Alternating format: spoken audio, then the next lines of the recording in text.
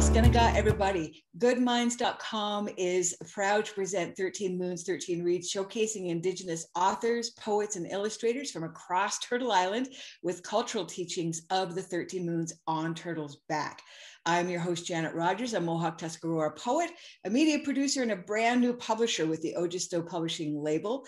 And it is a great honor to present this Indigenous author series to you. And I'm very excited to introduce you to today's very special guest, Tanya Talaga, who's joining us. But first, before we get to the chat with Tanya, we're going to be learning about this month's moon. We're going to learn about the Zagi Bagnawi Gizits moon from Debbie Beach Ducharme. And Debbie is Ojibwe from Lake Manitoba First Nations, also known as Dog Creek Treaty 2 territory. So welcome, Debbie, and thank you so very much for sharing your very important moon teachings with us.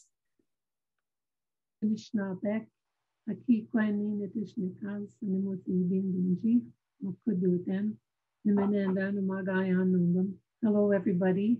My name is Rippleman from Lake Manitoba First Nation. My English name is Deborah Beach Ducharme. So today we're going to be learning a new moon. And just as a reminder, 13 moons on the turtle's back. For many Anishinaabe across Turtle Island, the turtle's back or upper shell is the lunar calendar. This is our way of dating seasonal changes in all the natural events that occur during each season. There are 13 scoots and 28 smaller ones on the turtle's upper shell. So the 13 larger scoots represent the 13 moons, and the 28 smaller scoots represent each of the days, the 28 days of the month. Each moon is given a name for an important event that occurred during this lunar cycle. Moon names can change and vary from group to group depending on the climate, terrain, or important local events. At the beginning of each moon, stories are told about events that occur since the last full moon. These stories are passed on from one generation to the next. So the moon we are learning about this month is Zagibiwane Gizis, which is the budding moon. Buds are opening on trees. Many flowers, shrubs, and trees are beginning to blossom. Summer is just around the corner. This is the budding moon. Zagibiwane Jesus. Next month, we will be learning about Wabigawana Jesus, which is blossom moon. So let's work together, Anishinaabe, Dinuemaganak, to pass on this traditional teaching to Abinuchi, our children. Miigwech. Anin Anishinaabe. Thanks again, Debbie. Tanya Talaga is Ojibwe author and truth teller. Her books include All Our Relations, Finding the Path Forward, 7 Fallen Feathers, Racism, Death, and Hard Truths in a Northern City. So welcome, Tanya, and let us know if there's anything else that we need to know about you to do your own introductions, where you're transmitting to us from today. Bushu, anin Tanya Talaga Nagisnikas, Kamusko Pimojija Pinishish Nagisnikas, Makwadodam. I am so honored to be here. I'm so excited to be talking to you, Janet. Like after all this time, I feel like I know you virtually in like the cyber world. I'm a big fan of your work. That's the sweetest thing for you to say. And are you joining us from Toronto today? I am. I'm here in Tekaronto. Yeah, and I've been here for most of the time during the pandemic, actually, almost all of it. Right. One tiny escape back up north, but other than that, it's been here. Yeah, that's a tough go. Toronto's experiencing a lockdown like no other place, huh? But you know what? Before we go down that road too far, I do want to congratulate you on the film Spirit to Soar that got featured. Was it the debut at the Toronto Hot Docs Festival? Yeah. And congratulations on that. How was that experience? Being a filmmaker and being on that end of filmmaking? Miigwech, we do a whole other show on that, to be honest. It was like nothing I've ever experienced. I honestly had no idea what I was doing. And I am so grateful to have the people in my life that sort of showed me the way.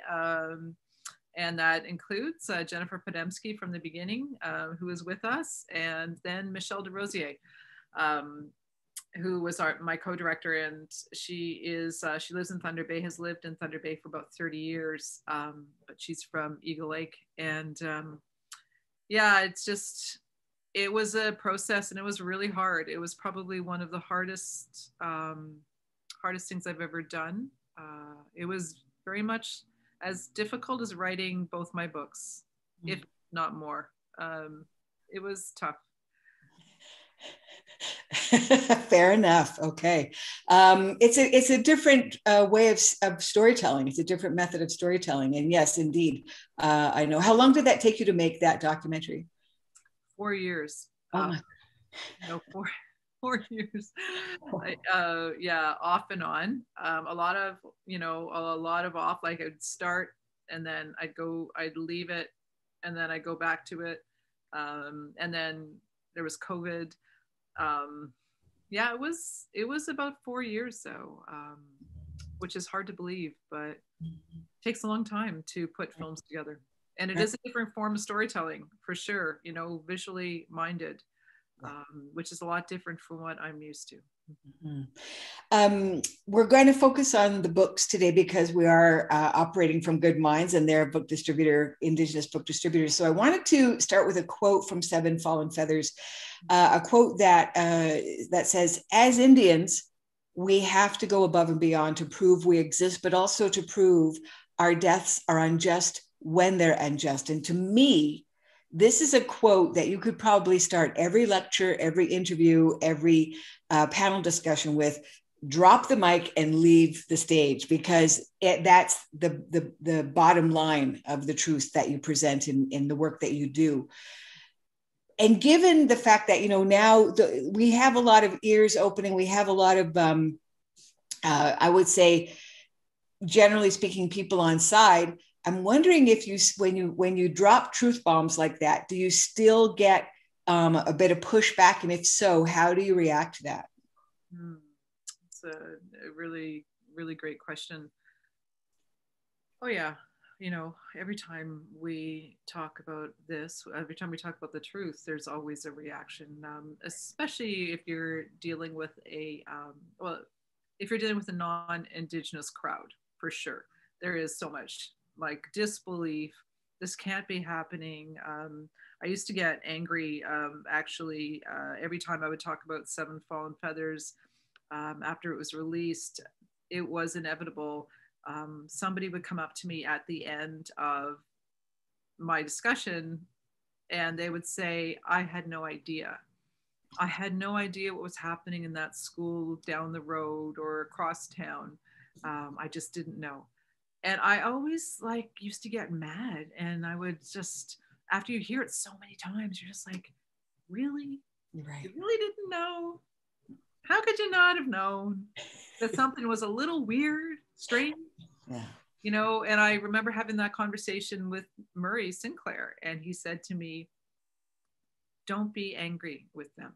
Mm-hmm. He said, they probably didn't know, or they weren't told the truth, because Canada has a history of looking away.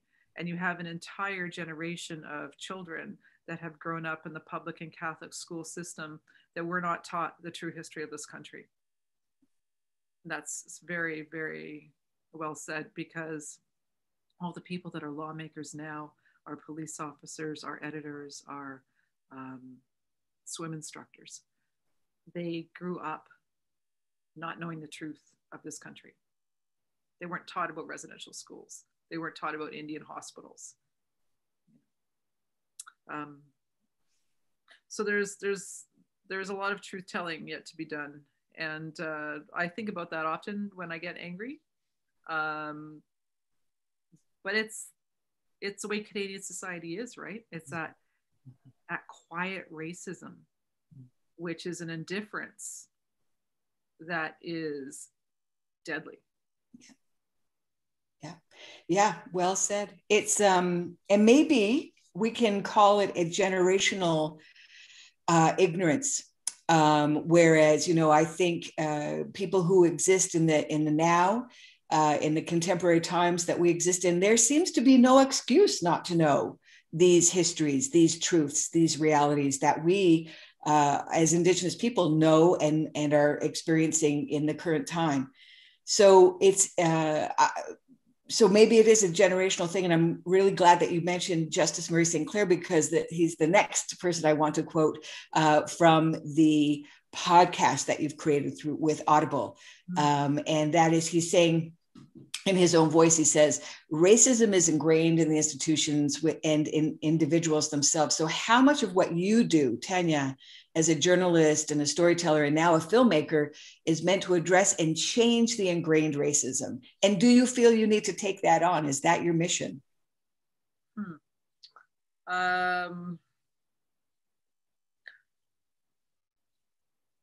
I think no, my mission is to tell our stories, right? If that's a mission, that it's my honor to tell our stories. It's my joy to tell our stories if I'm able to do so. And if people learn as a result of what we do, non-Indigenous people, good, so be it.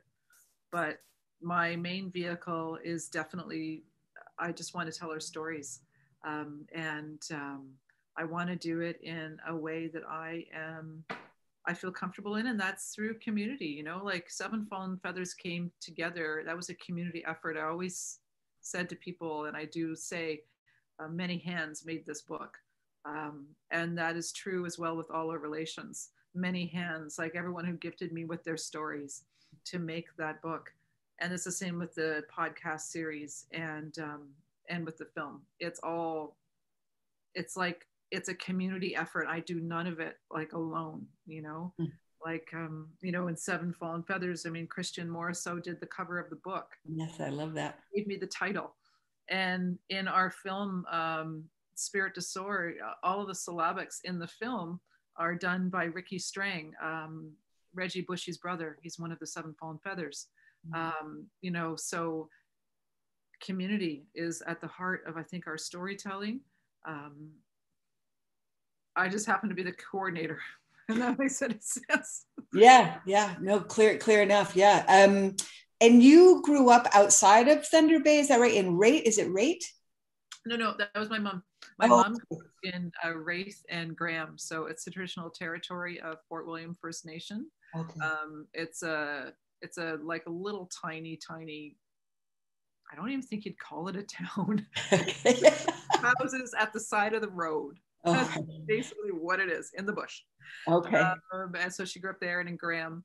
I was born in Scarborough, and then I grew up north of Toronto.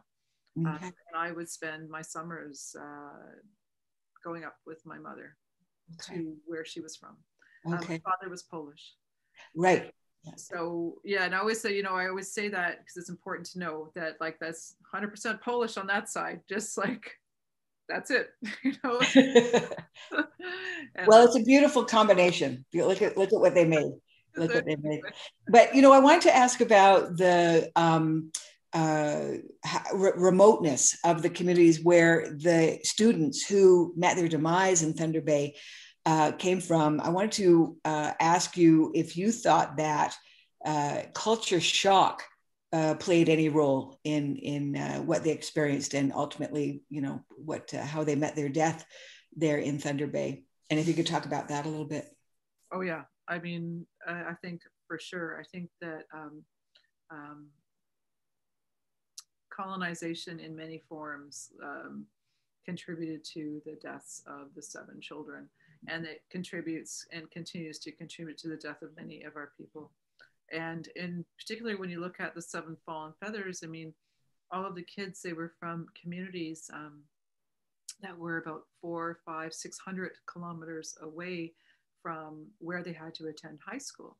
And the communities in our north, in Anishinaabe Aski Nation territory, Treaty Number 9 and parts of Treaty 5, they're small communities, you know. You have communities of 300, 400 people. I think the biggest one is around 2,000 people, 3,000 people, maybe Pikanchicum. It's got maybe 3,000, or Sandy Lake. But it's, there are no traffic lights in these communities. There are no stores other than the Northern store. And we all know what that's like. It's like, you know, the Northern store is like this catch-all where you can buy rubber boots or ham or a PlayStation. No one hangs out in that store. It's not like a mall. There's no restaurants. There's just, it's completely different.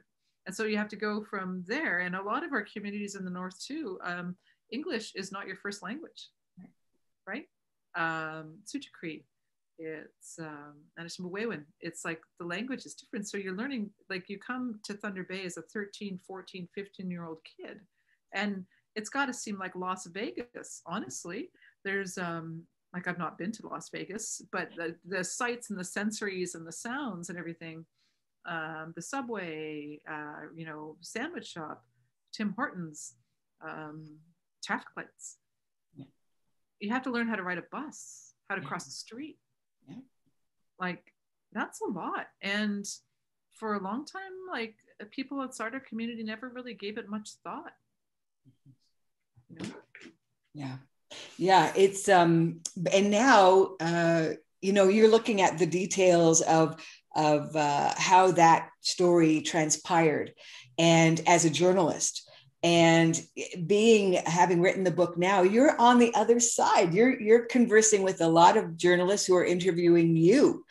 And I'm just wondering if I've watched a few of the interviews you've done in mainstream media. And I noticed that sometimes the journalists are kind of taking advantage of the time that they have with you to make you answer questions about all Indigenous issues, you know. like let's talk about the water issue. Now let's talk about missing murdered Indigenous women, you know, like all of it. And I'm just wondering, how do you react to that? How does that make you feel, Tanya?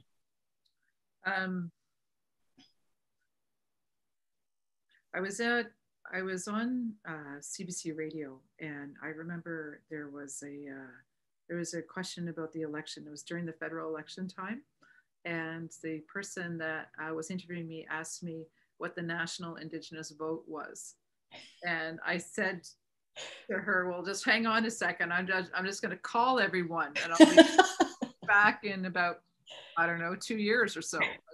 Just how, you know, there's no way you can answer any of those questions. When I try and answer, I speak from what I've seen, what I know, from where I've been. You know, Niskandiga. I've been to Niskandiga. I know what continues to happen there. You know, he's just stepped down, but Chief Munias, I would talk to him all the time. I wrote about it. With the women too. As a journalist, I looked in a lot of into certain stories with murdered, missing Indigenous women and girls. So I try, and when I do speak of those things, I speak from those perspectives of knowing that. But yeah, and from the people that I hear stories from, I mean, like Saul Mamakwa, who is the MPP for Kiiwetinoong in Northwestern Ontario, whose writing encompasses most of the boil water advisories in Canada. Yeah. You know, and he's a good friend of mine, and also too what's happening in Anishinaabe Nation territory, as I've been privileged to visit many of those communities. Yeah, in the before time. So. Mm-hmm. That's why I try not to answer questions too about other places, right? Because I don't know. I don't know what's happening in Saskatchewan. You know, I don't know what's happening with Coast Salish people, right. Or like, and that's even where I write from here too, because I just don't know enough, and I still don't know anything. Like I feel like I'm learning constantly about our people, and yeah, I know. It's weird, isn't it? Yeah, it takes it, but we're going to learn till, the day we leave this earth. And maybe that's what people, don't really realize is like, we can't speak for everybody. We certainly can't speak for everybody. We have all of our experiences and realities are very, very different and diverse. And I remember, there was a time, I don't know if you were ever part of the Native American Journalists Association, the NAJA. Yeah. I'm a part of it. I don't know if I am, but I might be. No, actually, yeah. I'm not. Yeah, I don't know how active they are these days, but I remember I was part of that, for a very brief little bit of time, and had the great honor and joy of interviewing Duncan McHugh, who then, went on, and his career really blew up, and CBC embraced him, and thank goodness he was somebody who represented us in with a big voice, a big megaphone. And I remember him sharing with me in the interview about the level of distrust that he experienced even as an Indigenous journalist going into Indigenous communities. I'm wondering if you experienced that, and how did you navigate that going into the communities as a story gatherer? Mm-hmm. Duncan also says, don't be a story taker, right? So, be mindful of that. And it's about relationship building, and to be honoring the people that you're talking to and the stories that you're gathering. And just don't fly in and fly out and say, see you later, and not talking to you again. Mm-hmm. I try not to do that. I try and keep in contact with everyone. Or as much as I can, Yeah. Facebook Messenger I use that all the time. I'm not great on Facebook, but on Facebook Messenger, I'm all over it. Okay. That's how we all talk to each other. I keep in contact with the families of the Seven Fallen Feathers that way. Some of the other people I've written about, the other families, for sure. That's how we keep in contact. And and sometimes you develop other relationships with people, like even more so. You talk to them more than others, but yeah, I think that approaching members of our community with honor and respect and as people, and don't go into a community with a list of questions and like a preconceived notion of what you're looking for. I always try and have a conversation with somebody, because I think that's what makes people feel at ease, and it's not rude. Yeah. So have a conversation, get to know them, and then say, would you mind if we talked about this again and I wrote it down? Right. Yeah, excellent. There was also, as a journalist, and you've been a journalist for a while, so you have seen, at a time when maybe when we weren't covering our own stories, the majority of Indigenous journalists were not covering our own stories.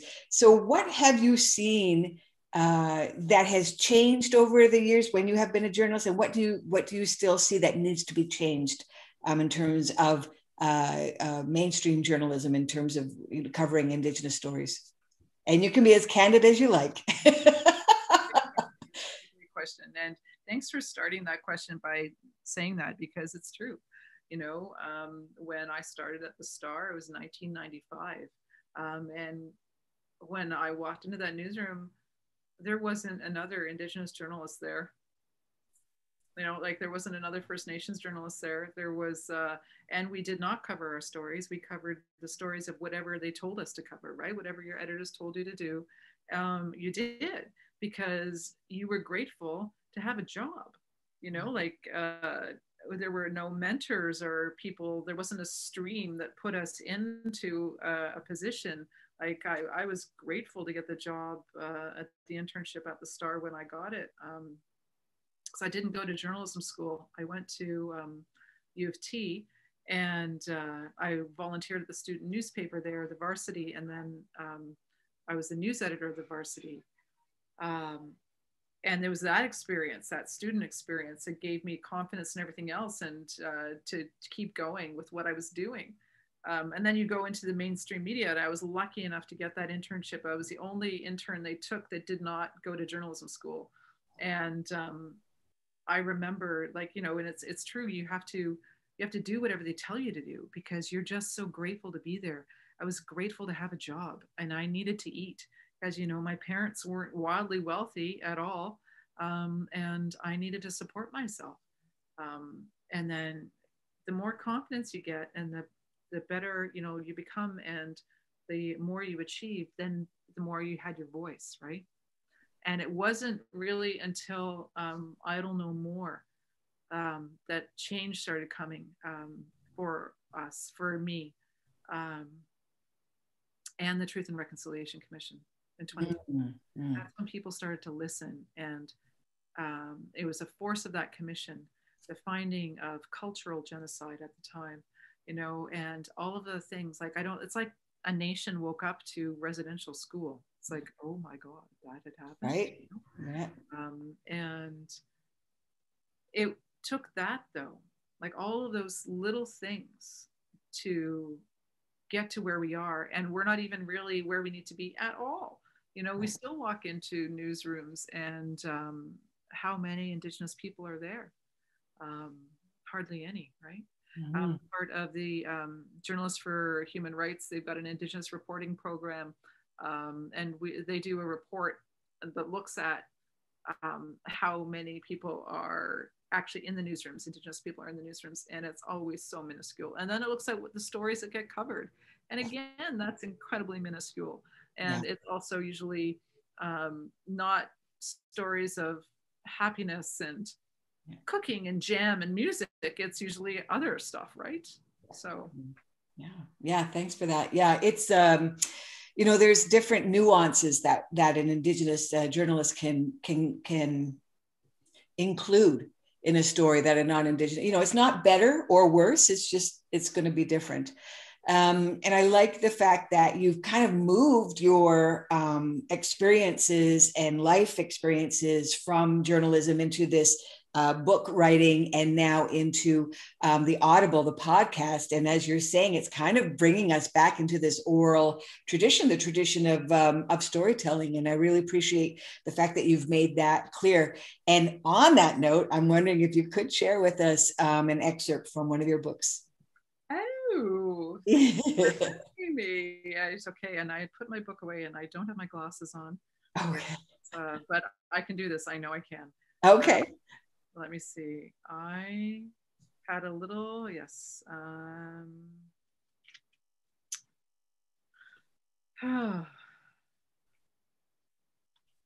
Sorry, I pricked it out on my phone, believe it or not, because I have I have my book also loaded onto my phone, which is the best because it's a search engine. You just pump in a word, and then all of a sudden, it all comes back to you. So let me just see here. Sorry, I should have. I'm gonna have to look this up. I can't find it. What were you looking for? What part were you going to read? Notes from the blind man. I was going to read you the part of the blind man speaking to the Cat Lake searchers. Okay. 38. Okay, I think that'll help me. Hopefully this helps. Ha! On my phone. Okay. All right, here we are. This is, the chapter is Notes from a Blind Man. These are the notes from a blind man. The blind man is an elder. He had a vision. So he told Lillian Sukanaqueb. Lillian was in charge of the Webakwe First Nation community search for Jordan Wabas, who went missing on February 7th, 2011. She had set up a command center on the Fort William side of the city and the old Canadian Red Cross office.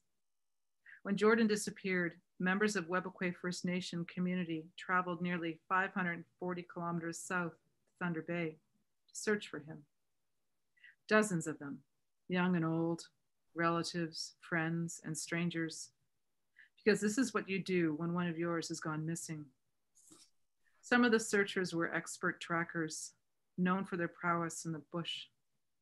They traveled the winter roads and came with their trucks and their snowmobiles. Among them was the blind man. Lillian talked to the blind man. She sat down with him at a table, and with a ballpoint pen, she drew out his vision on 6 sheets of white paper. The drawing starts with a river, running in a squiggle down the center of the page. The river is a cam. Beside the river, there is a fence and 2 buildings, side by side. The note that says they are about a foot apart. The elder says that he sees train tracks on the north side of the water. On the south side, he sees Mount McKay. He sees a bridge. The blind man sees the pulp mill. He sees buildings, grain elevators. He sees an industrial warehouse, storage. The place is not fenced. It is along the rail tracks. Lillian draws it all. He tells Lillian that 2 people met Jordan on the night he vanished. They are young, like him. There is an altercation, a scuffle. They are definitely trying to hide, says the blind man. The blind man sees the spirit of Jordan's body lying down on the ground. The snow is not very deep. Jordan's spirit sits either on top of the water or on the shore. The blind man sees Jordan's face. His face faces north. His feet face south. The blind man says the turtle spirit is near. So is the nightbird. He says the bear travels at night. Then he says, the more you search, the more he vanishes. Wow. That's so heartbreaking. So heartbreaking. Well, this is a good example of how Indigenous people experience death. There is no finality. There is another life. And definitely the spirituality, we exercise our spirituality a little more when it is needed. So thank you for sharing. I have shivers. This is beautiful. Thank you. That's so great. So we are at the end of our chat. So thanks again for joining us. Thanks for taking the time, Tanya. I know how busy you are. What is next for you, by the way? I'm writing another book. As soon as we wrap up the documentary Spirit to Soar, believe it or not, we're still trying to finish it. It's going to be shown on CBC in the next few weeks. And the Ujikri version is going to be shown in 3 weeks as well. Well, that's a whole other story. It's either going to be Ujikri or it's going to be Ojibwe. We're still it all sort of fell apart at the last moment. So now we're struggling between the 2 to figure out where we're going to go. And Wow. That's what I'm doing right now, to be dead honest with you. And yeah, that's where I am. And then a book.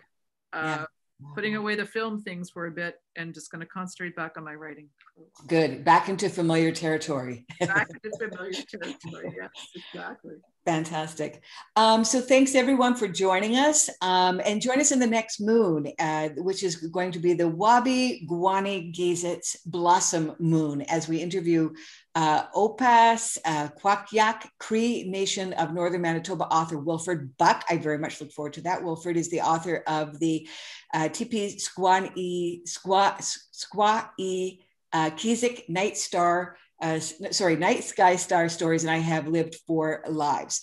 If you're interested in purchasing any of the books on throughout this author series, please contact goodminds.com. Use the promo code #13moons13reads at the checkout to receive free shipping on your next order. That's very generous, man.